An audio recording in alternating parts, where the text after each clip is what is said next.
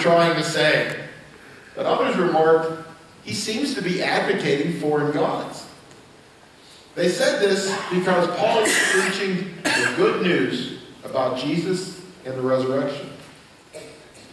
Then they took him, and they brought him to a meeting of the Areopagus, where they said to him, may we know what this new teaching is that you are presenting? You are bringing some strange ideas to our ears, and we would like to know what they mean. I love when people ask that question. I've never heard that before. What are you talking about? I get that a lot of times. Sometimes it's just my craziness, but other times it's something really cool I've got. Here. But, now, all the Athenians and the foreigners who lived there spent their time doing nothing but talking about and listening to the latest ideas. Little jab at the Athenians, huh? But Paul stood up at the meeting of the Areopagus and said, people of Athens, I see that in every way you are very religious. For as I walked around and looked carefully at your objects of worship, I even found an altar with this inscription, to an unknown God. So you are ignorant of the very thing you worship. And this is what I am going to proclaim to you. The God who made the world and everything in it is the Lord of heaven and earth, and does not live in temples built by human hands. And he is not served by human hands as if he needed anything. Rather, he himself gives everyone life and breath and everything else. From one man he made all the nations that they should inhabit the entire earth. And he marked out their appointed times in history and the boundaries of their lands.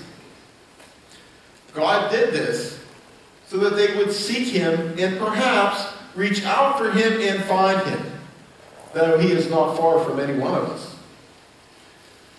For in him we live and move and have our being.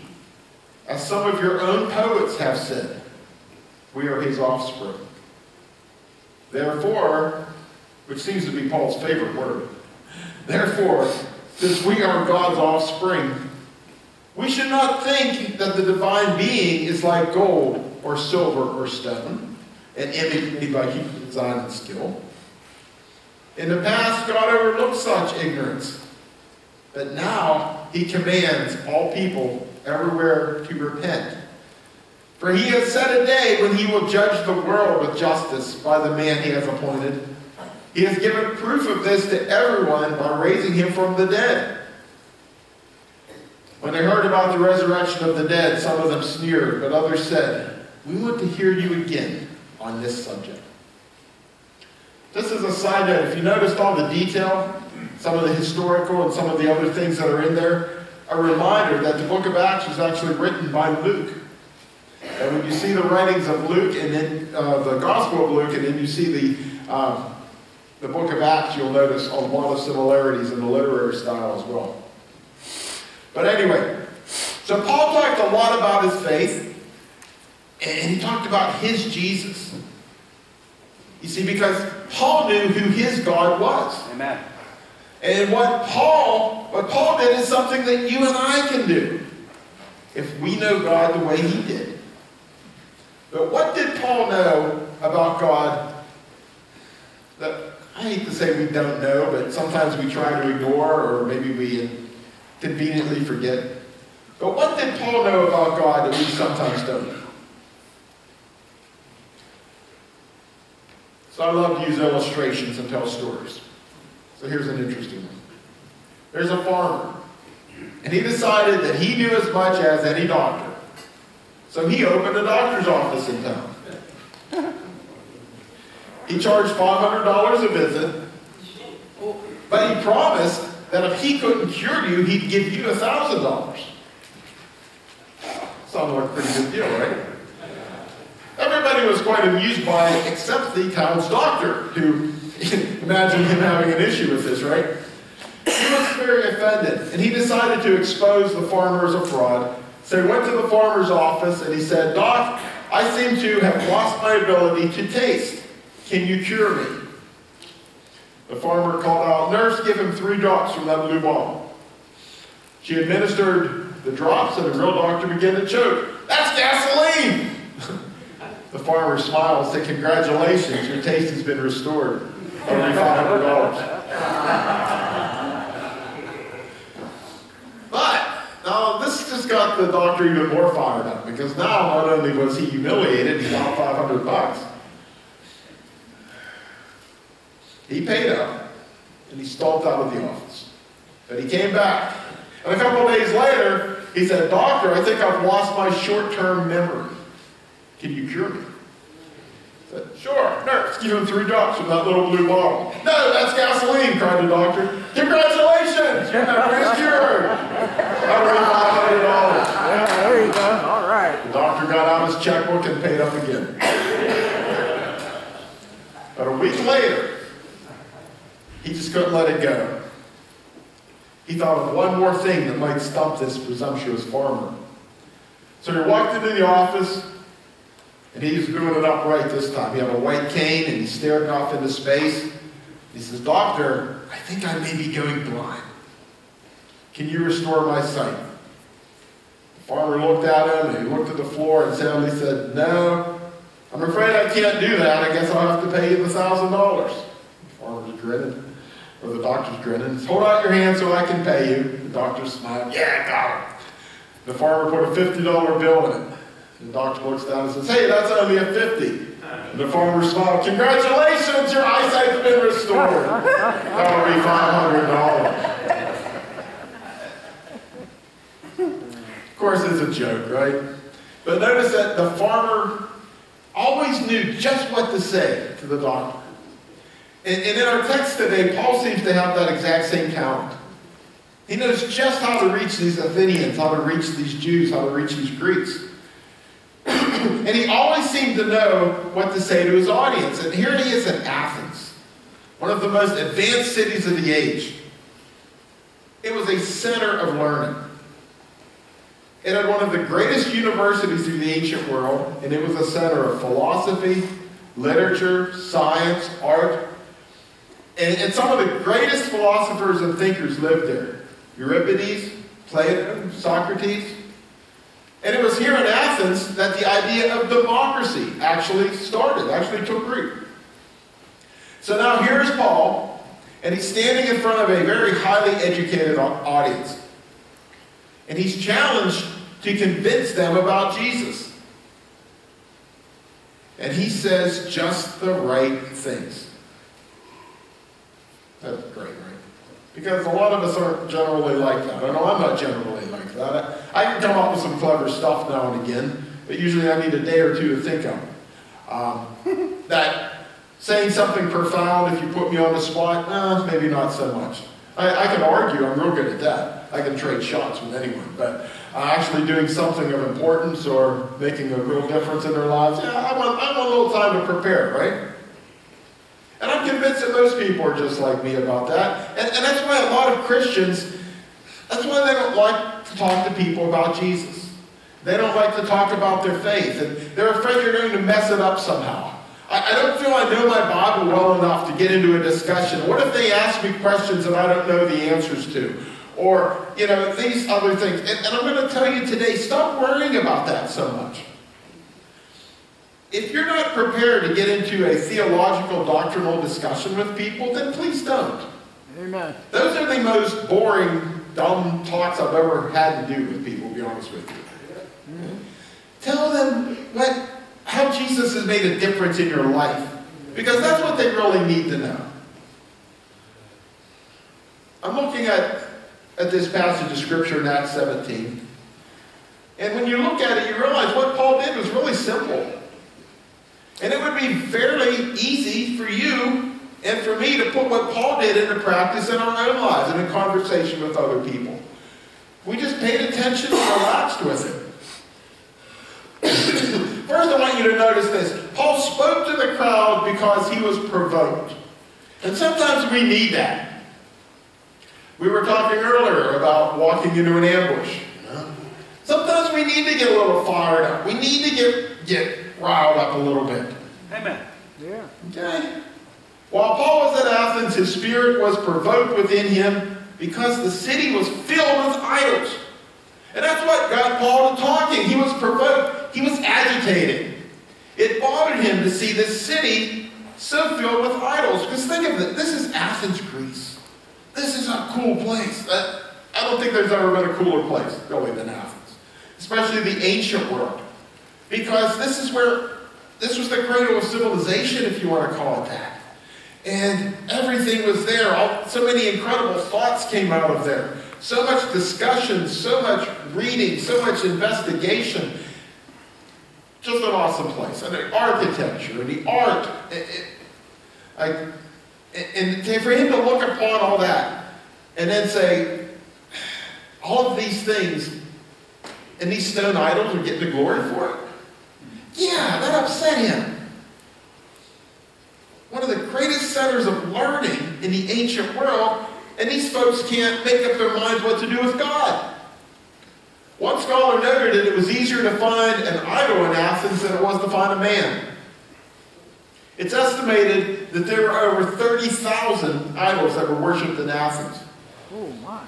And as Paul mentioned in our text, in case they missed one, they have a god to an unknown God. They have an idol to an unknown God.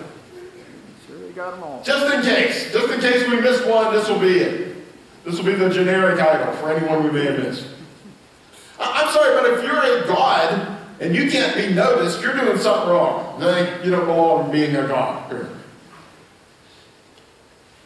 Paul's provoked, and it bugs him to no end to see that these people are worshiping idols made out of wood and stone, and they're being so foolish about God. So why was Paul so provoked? Was he provoked like how I get when I go to Walmart? And, I don't know, I can get down a lot of things here that might get me fired, but we're going to go there. Just say, like, one of the things I hate is when somebody leaves their shopping cart in the lot. Drives me crazy, right? I carry zip ties in my truck, and I swear I'm going to zip tie it to the car sometime. I haven't done it yet because there's cameras. But I mean, does that provoke you too? Yeah. Do you say something under your breath when you see that? I do. Sometimes I say it out loud. But I'm provoked, and so I speak. And I think, how can they be so lazy? How can they be so disrespectful? And I don't think kind thoughts about those people. So was Paul provoked like that? I don't think so. It's not that kind of provoked. When I see those carts at Walmart, I don't think kind thoughts about those people. But Paul thought kind, loving thoughts about the people of Athens. He didn't say mean things to them that day. You see, he was provoked because he was heartbroken that they were so lost. That they could be so smart and so skilled and so talented and yet be so blind. You can be surrounded by such an incredible array of things and you're giving the credit to some hunk of rock. He says to them in verse 22, he said, "Men of Athens, I perceive that in every way you are very religious." That's not an insult. It's not a put down. He complimented them. But why would he do that? He did it because he wanted them to know his God. He's not trying to put them in their place. He's trying to bring them into God's grace. Amen. Now, if you miss everything else in this sermon, don't miss this part. Because Paul said what he said because he knew who his God was. And these people were ignorant about God. They were going to hell because they couldn't see who God was. And the beauty of this was Paul remembered when he was like that.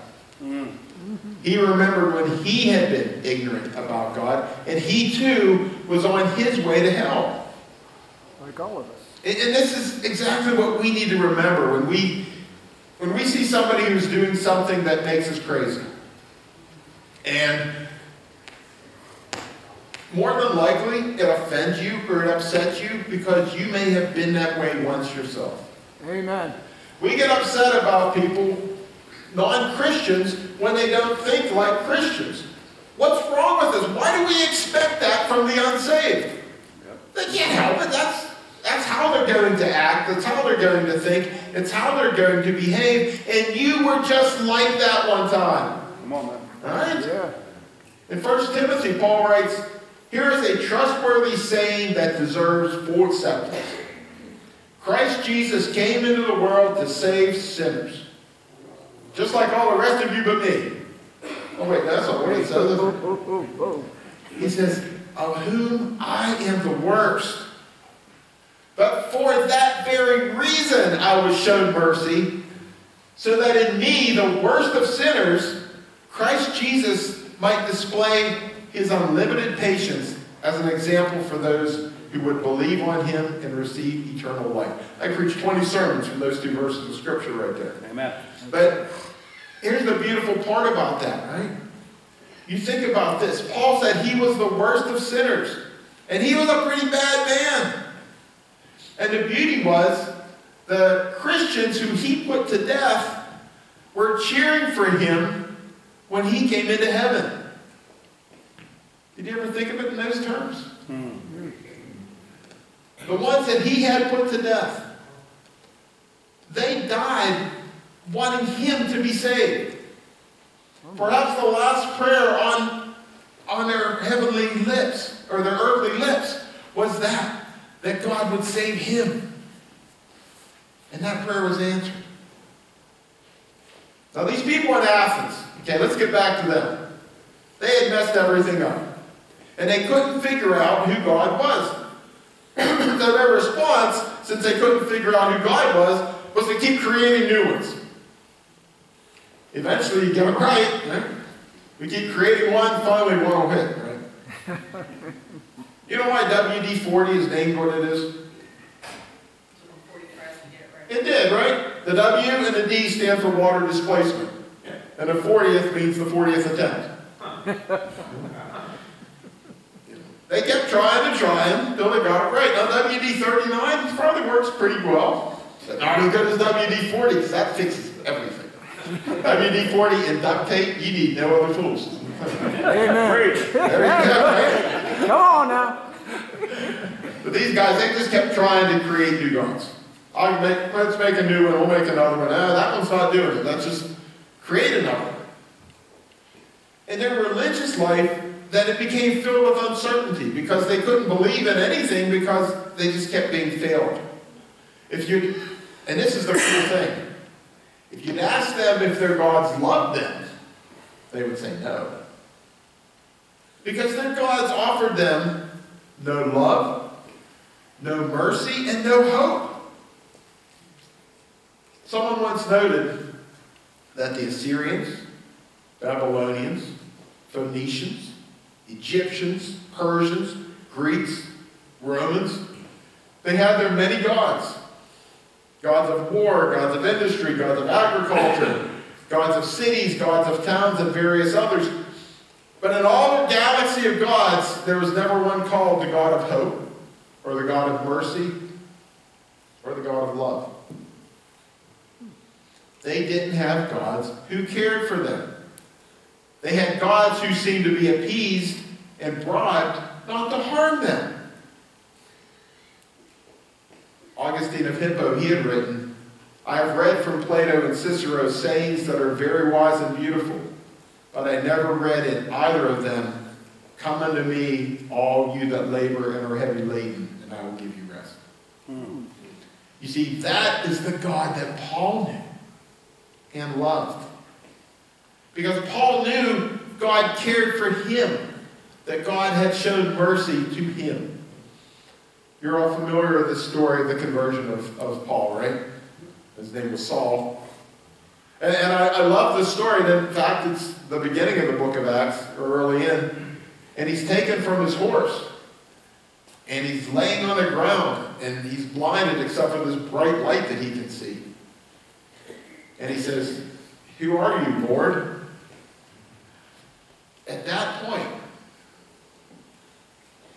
he knew he had messed up. Because this God who he said didn't exist had knocked him off his horse and was blind again, while he's on his way to take the life of the followers of this same God. You ever have one of those moments in your life when you know you messed up real bad? Oh, yeah. Oh, yeah. Yeah. This was Paul's biggest, I really messed up. And he's expecting at this point to be cast into hell for eternity in revenge for what he had done to the followers of this God. But instead, he received mercy. He received forgiveness. He received grace because he did not deserve that mercy and forgiveness. And that experience propelled him to go on an incredible missionary career. I mean, because of Paul, we have half our New Testament, plus all the churches that were started and planted. I mean, you had the 11 disciples that were left, but none of them did half as much as Paul got done. Because Paul experienced firsthand grace of God. Amen. So much that he had to share it with everybody. So here he is in Athens, and it's a great city, and it's filled with people who have never felt that kind of love, forgiveness, mercy, grace. And you can tell that they want it because they have so many gods that they're trying to worship. They're seeking for something. He can tell they're looking for it. I can picture Paul saying to himself, if somebody hadn't talked to me, I'd never known who God was. So Paul speaks to this crowd. The question is this: how do we talk to others about our faith? Because what Paul did at Athens is something you and I can do. Like I said earlier, what Paul did was not so hard. What did he do? First of all, he listened to that inner voice. He was provoked in his spirit, and he did something about it. Something inside him said, now. Now is the time for you to say something. God will set up a chance for you to share your faith with others. If you talk about him, if you let him. Paul was so provoked in his spirit, and he said something. And what did Paul say? He started by getting their attention. Did you see this idol? It's an idol to an unknown God.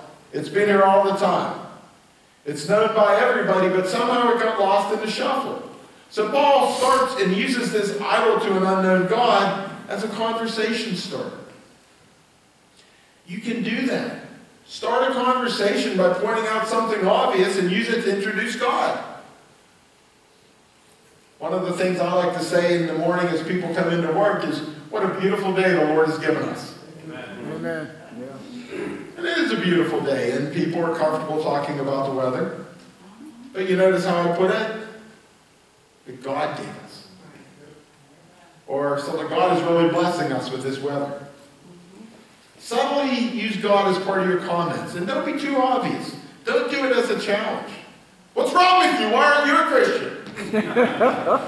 That really doesn't reach people well, I'm just saying. Not really. No. And if the folks you're talking to, if they're ready, they'll start talking to you about their faith or their lack of it. And you take it from there.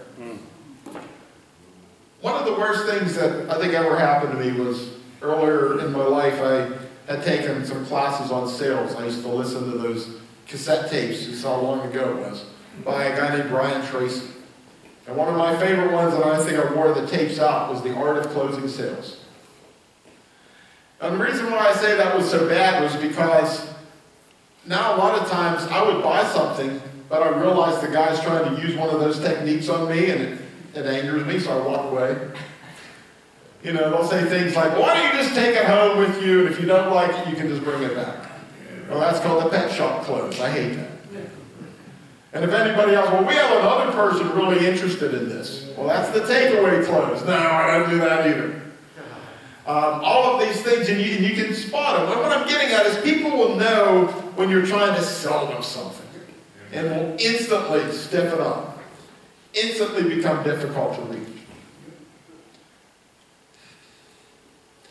In verse 30, Paul mentioned to the people at Athens, the times of ignorance God overlooked, but now he commands all people everywhere to repent.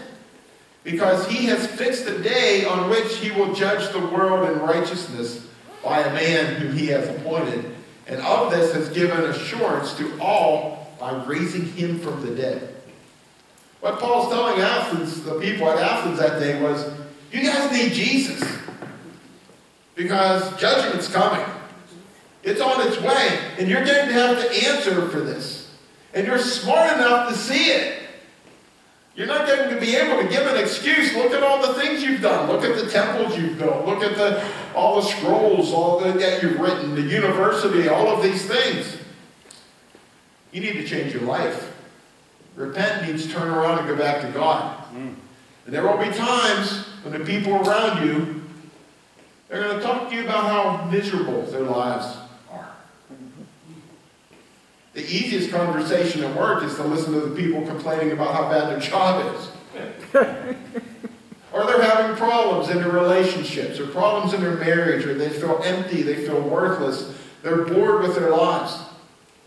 And all you have to say is, it sounds like you might need to turn your life around. You may have to change something in your life. God can fix that for you. And then do something like, by the way, we have a church service Sunday at 10:30. An Easter egg hunt. A soup luncheon. Why don't you go with me? I heard the story of a man being in the Bahamas. And he was a tourist. And a guy walked up to him and wanted to sell him drugs. And that does happen all the time. I remember walking through the straw market with Cassie, and I think we were offered drugs 3 or 4 times, different people. And you can tell everyone how much you really enjoyed the Bahamas. And after this guy said no, and he got over the shock of that man's boldness, he began to wonder how Jesus would have responded if someone would have come up to him and tried to sell him drugs. So later that day, someone else came up to him trying to sell him drugs. And it occurred to him that this could be an opportunity to share Jesus. And after the guy told him that he had the good stuff, the man asked the drug dealer, what have you got? And the dealer said, cocaine. And the Christian responded, oh, that's all you have? I'm disappointed. I was hoping you'd have something better than that. Because I've got the real stuff. It's natural, pure, and very powerful. It makes me feel great all day and all night. And get this, it might be illegal in some countries, but not here. You can't even get arrested for having it. By this time, this drug dealer is very curious. He said, what is this incredible stuff? And the Christian replied, I'm talking about having Jesus in your heart. Amen. All right, all right. That's what he will do when you get him inside you. No drug in the world is as good as having Jesus in you. Amen. Amen. And he said that the man stopped smiling and got this real serious look on his face and said, I want what you have. How do I get it? So you can say something like that. You can come up with something clever. You can tell a joke. It all depends on the person. But you really need to form some type of a relationship with this. Because like I said before, don't let the people think that you're trying to sell them something. If you tell them that Jesus can fix what's wrong in their life, they have to know that you believe that. You don't want to come off as faking it. Because they'll know you're putting them on. Come on. You need to believe it yourself. Know it. Believe it. When Paul spoke up in Athens, he spoke because he knew who his God was. Amen. Amen. He knew his God loved him and had shown mercy to him and had changed his life. Most of all, he knew that God had done all this for him and he did not deserve it. When he was laying there on the ground on that road to Damascus and he can't see and he's blinded and he's hearing this voice from heaven from this God who he had claimed never existed, he knew the last thing in the world that he needed was to be helped by the followers of this God. That's the last thing he deserved. And he was shocked that he did not receive that damnation for it. Paul knew that his God loved him and had shown mercy to him and it changed his life. Paul knew who his God was. Do you? Let's pray. Our dear Heavenly Father, God, we thank you that we do know who you are. Dear Lord, we ask that you would constantly remind us how far you have brought us, on what we were before you found us. Because we didn't find you. Lord, you came searching and looking for us constantly. Lord, never let us forget how far we've come. And remind us so that we have an incredible passion to share that with other people. Lord, we pray that we will use the beautiful things that you have given us here on this earth to be able to share your love with other people. Everything out here that's beautiful points to you, God, and let us use that in such a way. Let us truly worship you by bringing someone else to a saving knowledge of your grace. It's in Jesus' name we pray. Amen. Amen.